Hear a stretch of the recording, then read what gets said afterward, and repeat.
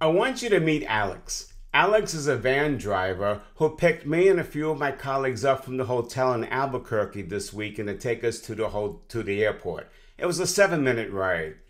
During the ride, Alex asked us, "Do you guys travel to a lot of different cities and order car services like this?"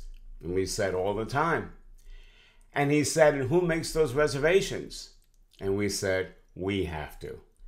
And then he said, "Well, how about if you don't have to anymore?" I said, "What do you mean?" He goes, "Well, I run a limousine concierge service. I have relationships with all the limousine companies in the rest of the country. And all you have to do is just tell me where you're going to be, and we will take care of the rest of it. We'll make the reservations, and all you have to do is show up, and you're on your way." Instantly, all of us grabbed his business card. He made the emotional sale. I'm telling you the story for two reasons. One, we complicate sometimes the sales process. The sales process is really easy.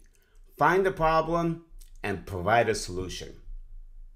And the second reason I'm telling you the story is because he knew the power was not in what he said, the power was in what he asked.